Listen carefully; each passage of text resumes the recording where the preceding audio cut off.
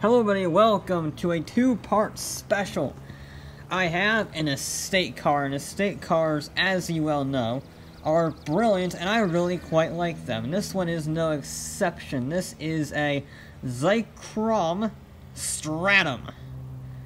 It is a brilliant little thing, and this is no ordinary Stratum. This is the highest on the Stratum food chain, the 2.6-liter V6 GT Twin Turbo. This thing also has all-wheel drive on top of it. It's a bloody good car. So, why am I driving it? Well, people who drive SUVs have a very simple complaint and retort to estate car fans. Well, mine can go off-road. So, in order to prove them wrong, I am taking this Stratum to Vespucci Beach without touching a single road. Now, if you notice, Vespucci Beach is west of us. And west of us has water, and bridges, and concrete. So I can't go that way. I have to go all the way around the map in order to get there. Yay. This is going to be a long drive. So we're going to test how good this car can be. Alright. We do sort of have to start this on tarmac. I don't have much of a choice, given the fact that the starting point was a parking lot. But we just go over here, enjoy this nice smooth tarmac, this nice crisp drive, and immediately say goodbye to it. Because right here, yes, there's the end of it. I have a nice little path down here. It's a bit steep, a bit bumpy, quite bumpy, but it's doing good. Has good suspension. This is the GT version, but it is still relatively comfortable. It is a family car after all. Gotta be comfortable somehow. And it doesn't matter, we're on this nice smooth beach, so we're just gonna cruise our way across.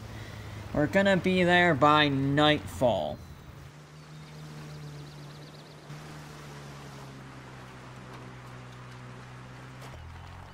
Oh. About that nightfall prediction.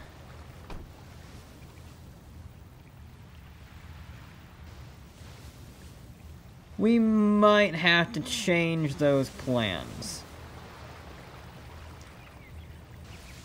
Ah. Right. Back to the drawing board, I guess.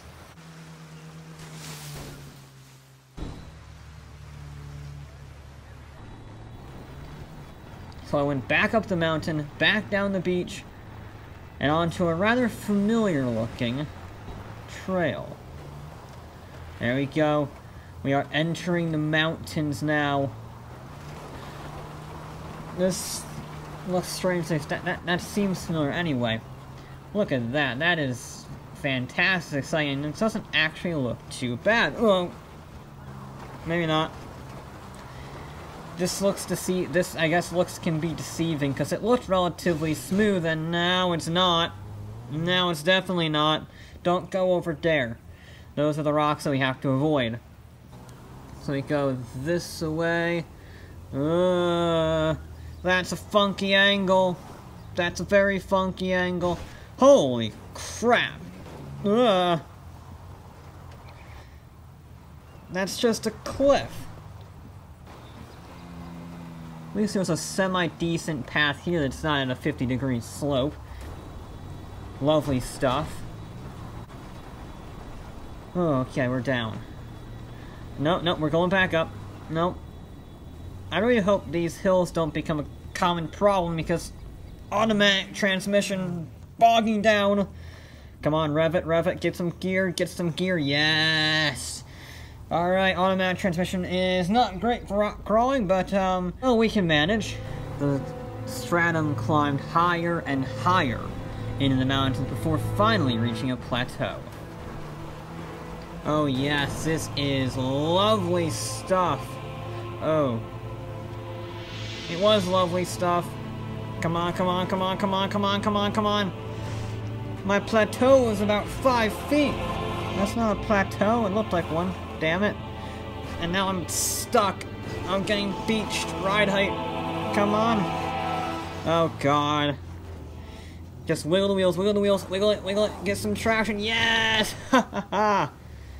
We are now finally on the spine of the mountain. You've got to be kidding me. How am I 6,000 miles away from a freeway, and yet I'm in a traffic jam? Apparently the wildlife had the exact same idea to use the spine of the mountain. This is apparently I-96 of the mountains. I can't go around. There we go. Now it's big enough. But just like every mountain, you have to eventually go down. Oh my God! That's a steep drop. It looks smooth, but as you've seen before, that looks can be deceiving. Well, I guess bugger it. We don't have much of an option. That way is a road. So, just try and stop your brakes from melting as you ride them down the hill. Pushing up speed! Oh, okay. That wasn't too bad, I guess. Brakes seem fine, there's no steam. Okay. Look at that, it's a nice lovely little beach. Mostly lovely little beach. And in fact, it would be a beach that continued for a very long time. Progress was good then. And the straddle was proving well in the water and even the bumps. Yes, I know this is a beach, but there are quite big dips where the water comes into the land a little bit.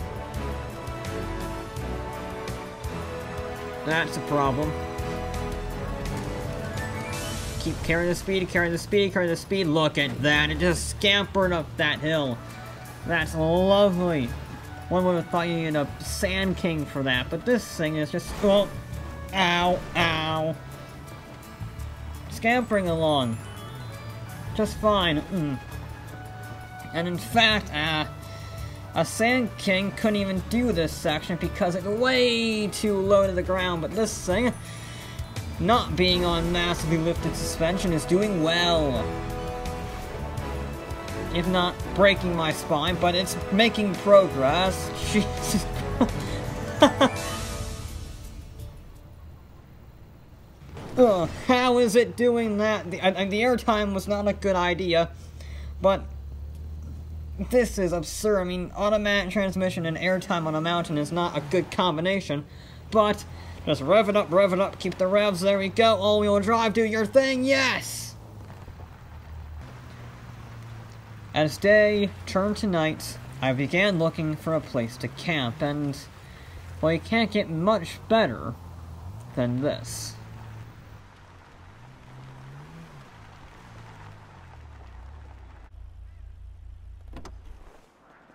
That's not a bad view.